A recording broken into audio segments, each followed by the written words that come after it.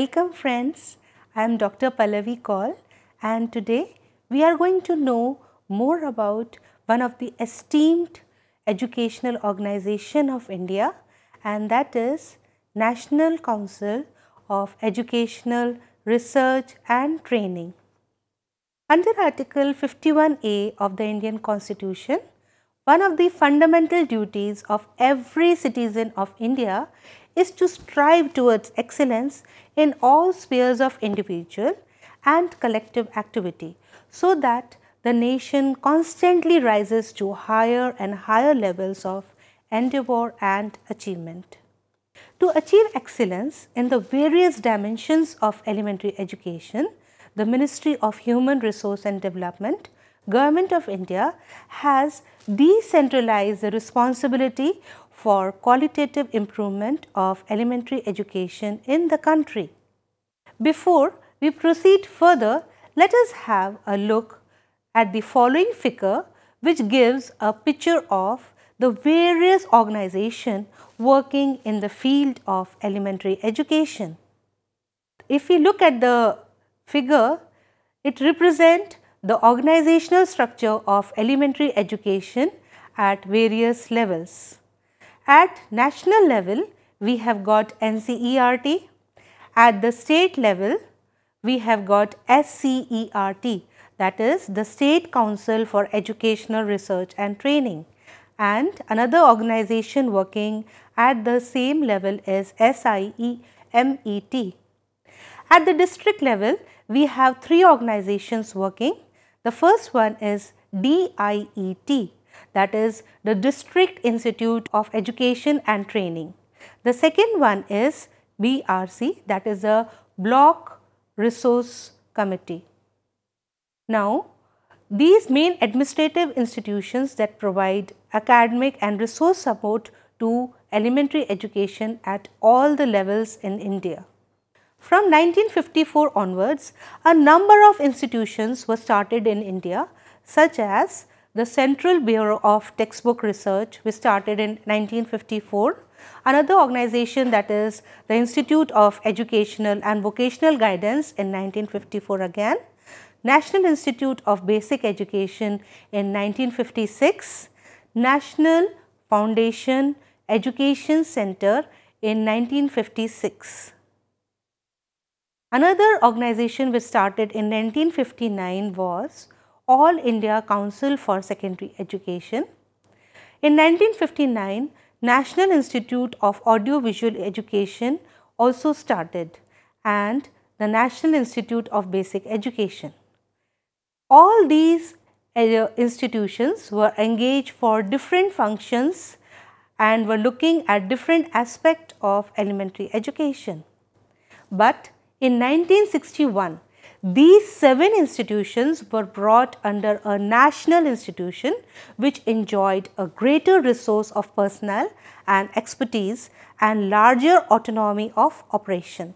These institutes were collected in a single esteemed organization, and that is NCERT, that is the National Council of Educational Research and Training, which was established on September 1st, 1961, and it is situated at Sri Aurobindo Marg, New Delhi. This the figure on your screen shows the symbol of NCERT. These are the 3 swines which are intertwined. Now let us know more about this symbol. The design of the NCERT logo is taken from Ashokan period relic of the 3rd century BCE, which was found in the excavation near Maske in Raichur district, Karnataka. The motto has been taken from the Isha Upanishad and means life eternal through learning. The 3 intertwined hansas symbolize the integration of 3 aspects of the work and the function of NCERT. The first one is the research and development. This research and development has been taken by NCERT at various levels and for various people. For example, the research and development for teachers, for teacher education, the resource persons. Even the training is being done for these people and the extension services is given to the various organizations. Let us know more about the objectives for setting up the NCERT Council. The first objective is to promote and conduct educational research, experimentation of innovative ideas and practices. The second objective is to develop National Curriculum Framework, that is the NCF 2005. Now it is in the process of developing the latest National Curriculum Framework and the syllabi and the textbook accordingly, the teaching learning material and kits, training modules and strategies, audio, video and ICT materials. Another objective of NCERT is training of pre-service and in-service teacher educators and education at national and state level and their functionaries. The fourth objective is to collaborate with state, national and international organizations. It has following four aims. First is to improve the quality of school education. It even organizes the training programs, as we have already discussed before, for the teachers at the school level, for the teacher educators and even for the resource persons.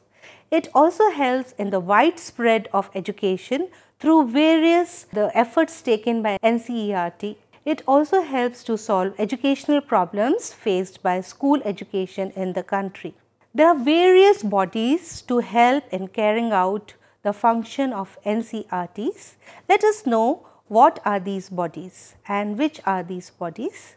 These bodies are the National Institute of Education, that is NIE, which is situated at New Delhi. The Central Institution of Educational Technology, also known as CIET, which is also in the premises of NCERT New Delhi. Third is Pandit Sundarlal Sharma Central Institute of Vocational Education, PSSCIVE, situated at Bhopal. Besides these, we have also got Regional Institutes of Education, also known as RIE, located at Ajmer, Bhopal, Bhubaneswar, Mysore and Shillong, which are represented by the Education Minister of these states and the Union Territories. The main governing body of the NCERT is its Executive Committee. The Union Minister of Human Resource Development is the President of the General Body of NCERT, which is represented by the Education Minister of all the states and Union Territories of India. The chairperson of the UGC, that is the University Grant Commission, is also the member of this council. The Secretary to the Government of India, Ministry of Human Resource Development, Department of Education, is another member of this council. The four Vice Chancellors of the universities run from each region, that is the North, South, East and West, are the members of this council. The Chairman of the Central Board of Secondary Education is another member. The Commissioner of the Kendriya Vidyalaya Sangathan, Director, Central Health Education Bureau, Director of Training, Director General of Training and Employment, Ministry of Labour, one representative of the Education Division, Planning Commission, all the members of the Executive Committee of the Council, 6 members nominated by the Government of India, not less than 4 of them shall be the school teacher, and finally the convener is the Secretary NCERT. Now let us know about the Program Advisory Committee. The Program Advisory Committee is the principal advisory committee of the NCERT. The main function of this committee are threefold. The first one is dealing with research schemes submitted to the council by the other organizations or institutions. The second one deals with planning and coordinating educational studies and research with National Institute of Education. So, any researches taking place at the other NIEs are being planned and coordinated by NCERT Advisory Council. Now, third one is dealing with the extension and the field services. So, any kind of field survey which the government require is done by the NCERT extension services. Now, let us come to know about the role of NCERT. The main role of NCERT are as follows. The first one is implementation of National Curriculum Framework. As we know, the National Curriculum Framework is a framework according to which all the books are prescribed in our country. So, that is the main focus of NCERT. The second is universalization of elementary education. So, one of the objective of the UEE which is coming under Sarv Shiksha Abhiyan is being promoted by NCERT. The vocational education and education of the group with special needs is also being, NCERT plays a very important role in the education of special need children. The ECCE, that is the early childhood education, is also promoted by NCERT. Bringing evaluation and examination reforms is one of the key role of NCERT. Information technology education is another role of in this also NCERT plays an important role, and promoting value education and educational technology is another role of NCERT. Development of exemplary textbooks, workbooks, teacher guide, supplementary reading material is the function of various departments of NCERT.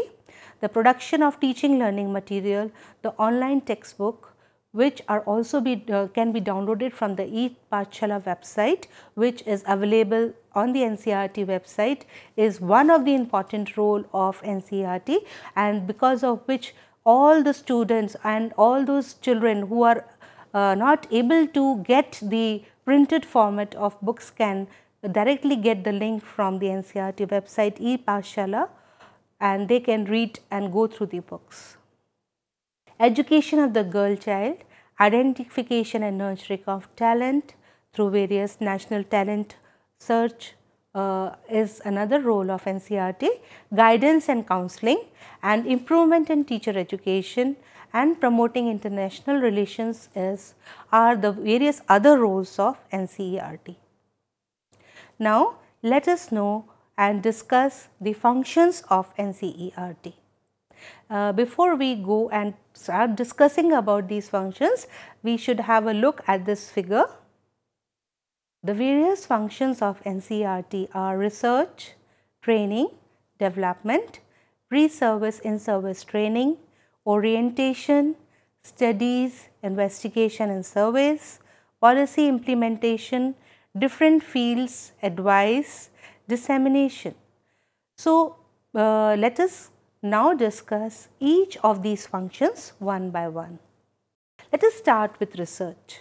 The NCERT organizes educational research independently and in collaboration with other organizations also. It organizes courses for educational research workers and offers research fellowships to encourage studies in school education. The assistant is given to scholars for publication of their PhD thesis. NCERT promotes researches, not only the researches done in RIE, but it even promotes researches done in the other organizations, for example, Jamia and many other organizations and other national universities. Let us know about the training function of NCERT. It organizes pre-service and in-service training of teachers at various levels: the pre-primary, elementary, secondary, higher secondary, and not only these, but at the teacher education also. The resource persons are also trained by NCERT. These trainings are provided in various areas such as vocational education, educational technology, guidance and counseling, special education, value education, art and craft education. Now, the upcoming field is yoga education, which our Prime Minister is very much interested in. Development. It develops and updates curricula and instruction material, syllabi for various levels of school education and makes them relevant to the emerging needs of society. For this, we have already seen the role of NCERT in developing the national curriculum framework. Presently, we are in the process of developing a new national curriculum framework, and according to this, there will be definitely changes in the instructional material and the syllabus of the school at various levels. It develops educational technology including educational aids and evaluation procedures and techniques. These development activities are also undertaken in the domain of educational technology, population education and education of the disabled and the special group. Pre-service and in-service training is another forte of NCERT. It organizes pre-service program for eligible candidate and in-service teacher education program to teacher and teacher educators and other functionaries associated with teacher education and other education sectors also. Orientation. It even provides orientations to those concerned with school education and teacher education regarding new educational thoughts, ideologies and information in all the subjects. These orientations are not only related and relevant only to the teachers, these orientations are also given to the administrators, the principals and the other stakeholders in the field of school education. Dissemination. It disseminates information as well as research findings about the improvised educational techniques and methods. Advice. This is one of the very important function of NCERT. It advises the center and the state government on school education and teacher education. Another important function of policy is the policy implementation. The Ministry of Human Resource Development seeks the expertise of NCERT in formulating and implementing policies and programs in the field of school education, especially to bring about qualitative changes in school education, and same changes should definitely percolate from the teacher preparation. So, some changes are also being advised by NCERT.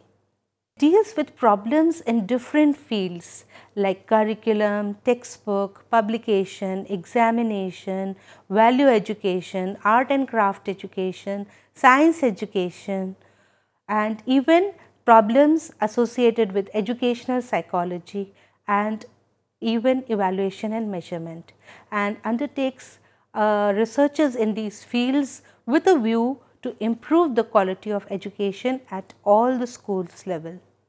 It plays a very important role and has a very important function to play at the international level.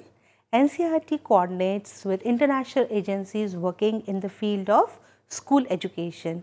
The international agencies such as UNESCO, UNICEF, World Bank, etc. are working with NCERT on various projects. So friends, today we learned about the organizational structure of NCERT. We examined the role of NCERT and we described the function of NCERT. So, we will meet you in our next lecture. Till then, keep learning. Goodbye.